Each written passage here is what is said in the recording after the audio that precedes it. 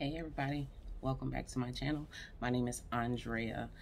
If you are a first-time subscriber, welcome to my channel.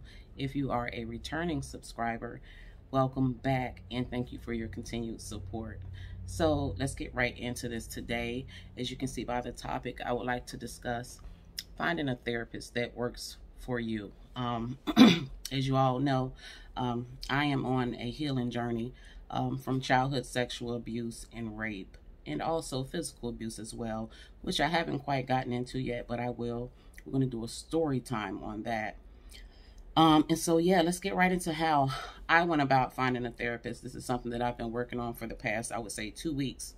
And the process that I recommend, and it was highly effective for me, is first and foremost, starting with your family doctor, seeing if they have any therapists that they recommend. And that's just their recommendation. You want to do your research. They have websites that you can go to, and you can look at these therapists, look at reviews. You can actually filter through the therapist to cater to your specific needs. One website that I highly recommend that I found useful for myself was Psychology Today, psychologytoday.com. There you are going to find psychologists, therapists all over pretty much the world.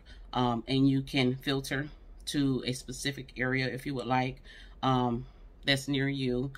They also offer online therapy, telehealth. You can also, whatever you are struggling with, you can filter that so that it can narrow your needs down to a specific doctor.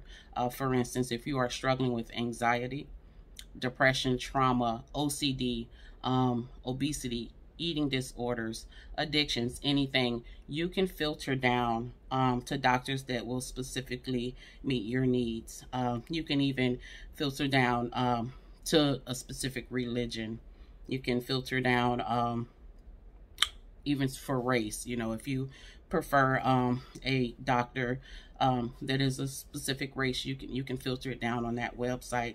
There also is another website that I recommend, and it's called Therapy for Black Girls. And this website here is, the name says it's therapists that are women of color, and so I found that to be quite nice. And so, yeah, so you want to start there. You want to contact your insurance company because you can get a list of therapists that accept your insurance, before you even start your search. And, then go online with the list, look at the reviews, look at what those doctors offer. Is this a doctor that you think would work for you? If not, that's fine. There are so many more options, for those who don't have insurance or, have little to low income, or your insurance just isn't the best for therapy needs. Check your local community health center.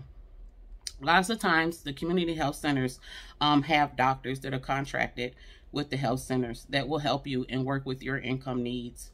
Call around to some of your churches. There's funding out there for people who have low income, or their insurance just isn't covering what they need when it comes to seeking therapy.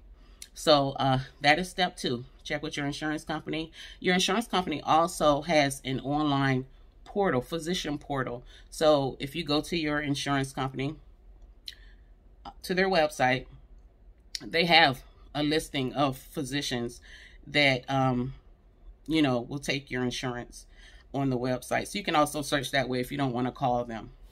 So, yeah. So once you've found your doctor, like I said, go ahead, set up the appointment. Don't wait. I myself scheduled with 3 different therapists. One may not work for me, and that's fine.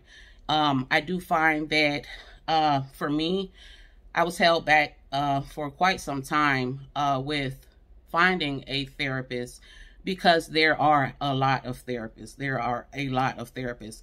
And so there's just so many to pick from. And so I said, you know what? I'm going to pick 3.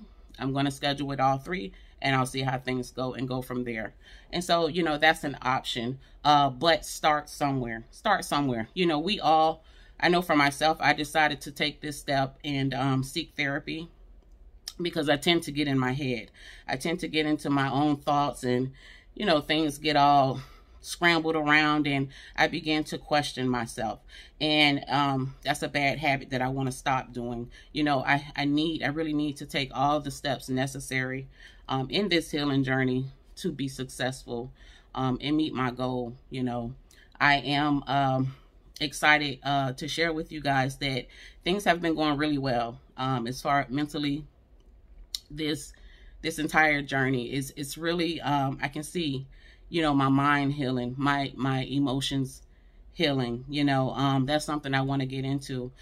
Emotions, you know, people being comfortable with showing your emotions. You know, I find that society has hardened people, and people are scared to really show how they really feel, and that's just somebody that I've never been. I'm completely comfortable with being vulnerable, you know, being 100% myself, whether it be through crying, anger, whatever. You know, you need to express those emotions, get them out of you, you know, so that you can move forward. You know, when you hold that baggage in, it's like, you know, a soda.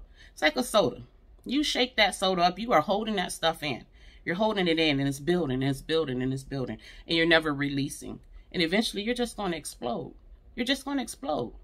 You know, whether it be through anger, you're more than likely going to have an outburst where somebody may or may not get harmed. Sadness, you are more than likely, if you hold that in, you are more than likely going to become depressed. You know, and so these are things that you don't want to, you know, hold inside of you. But I find that, you know, society looks at crying as a weakness. It is not a weakness. If you need to cry, cry, okay? And then you pick yourself up and you move on, okay? That's what we're doing over here. We're going to pick ourselves up. We're going to work through our emotions, process them, and move on. It's just that simple. So, yeah, Community Health Center. Once again, if you do not have health insurance, or your insurance just isn't enough for you needing therapy, reach out to your community health center. They have so many programs that a lot of people just don't know about. Your local churches, you know, you'd be surprised at what you can find. So with this being said, I hope that some of these steps can help you find the therapist that you need. And with that being said, you guys, therapy is okay. It really is. Therapy was a game changer for me. It changed my life, literally. Literally, you know, because for so long, you know, it was, we didn't go to therapy. Oh, you don't go to therapy. No, trust me, it changed my life for the better. It was one of the best things that I did, like in my late 30s, you know, and so I'm excited to be returning back to explore this option. So I'll keep you guys updated. I hope you guys are doing well and you have a blessed day. Shalom.